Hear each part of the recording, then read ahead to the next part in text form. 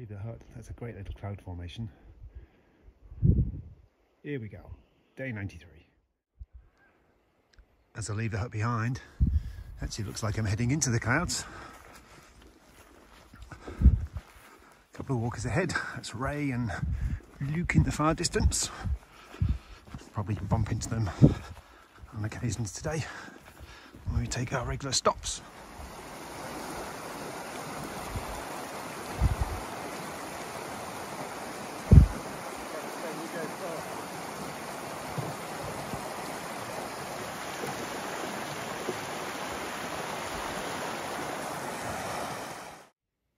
Been a nice, steady, gentle climb.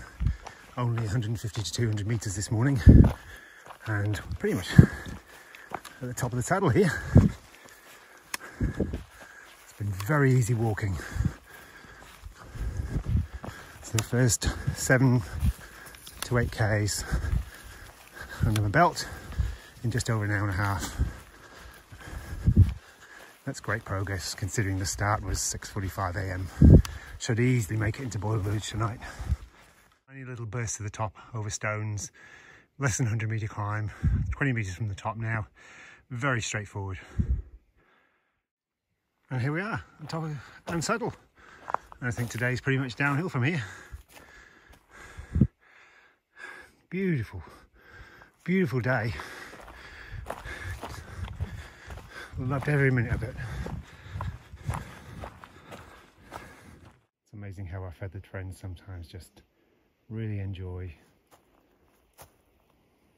going to say hello. I'm probably about 30 centimetres away from the little guy, and they just love following me down. You can hear the streams coming a mile off. Well, not quite, but sometimes only just when you come around the corner, and you wonder what sort of crossing you're going to end up with, whether you're going to get your feet soaking and you're going to be wading through water. But this one looks pretty easy. On we go. So the last half hour or so has been a relatively straightforward, very gradual descent over a very well formed path. A few stones on it, but hey. Heading into Boyle Village today, but there's a hut about probably 5 Ks away. I've done about 10 Ks today in the 2.5 hours since I left, which has been really good going. The trail notes allow 6 hours for this section, and I can't understand why it should take so long unless there's some major obstacles coming up.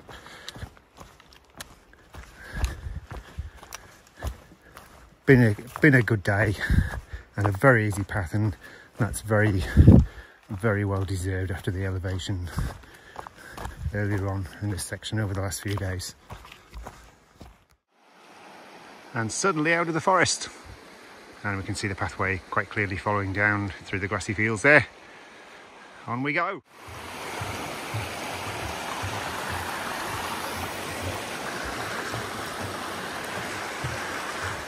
And a swing bridge just takes us to the Boyle's Flat Hut for lunch. And this is it. Boyle's Flats Hut.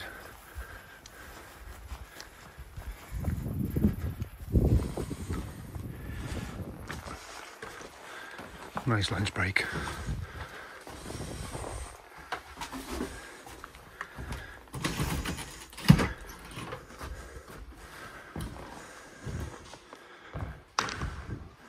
Nobody here. Everyone's obviously left for the day. You know, it's getting on, I suppose, after 11 o'clock now. Good section, that last one. Did it in just over 4 hours, which is great. Had 6 hours down on the notes, but I think that was probably very generous. This is the view from the Boyle Flats Hut. The beautiful view. And we've got some more company.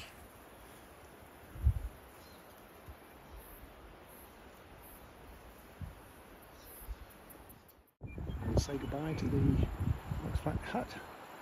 A beautiful setting.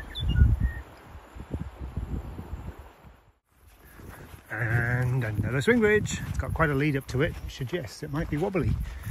St James's Walkway, 3.5 hours. Hey, that's not bad. We're not going to Madeline Track, we are going this way. On the St James Walkway. We have some livestock, first to see in a week. Look how beautiful. There's that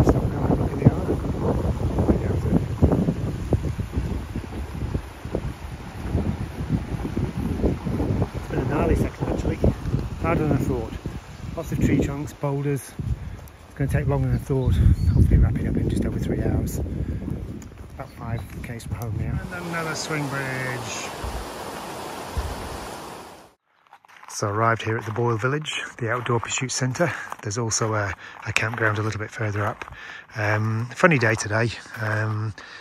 Sort of first section went really quickly, and I was travelling with 2 others, Luke and Ray, and we both thought when we had lunch around about 11:30 that we were going to fly through for the last section, which was down in the notes as being relatively easy, but it just went on and on and on. It was a beautiful forest, and just like with yesterday, we just switched off. We just needed to, a massive week, and just wanted to get to camp. And the last section was just full of stones and tree roots, and it took ages. And we rolled in about 3:30, just ready to be here. So I'm sharing a dormitory here, 4 days. The next session starts tomorrow, which is the Arthur's Pass section, which is about 5 days. But the last 5 days were dynamite. Amazing scenery, and of course the Boyle Pass was conquered, one of the places I dreaded. So great session just finished, and that was day 93, and I'm being bitten to pieces by sandflies out here, so I'm going to head off now indoors and get my stuff ready for tomorrow morning and then head to bed.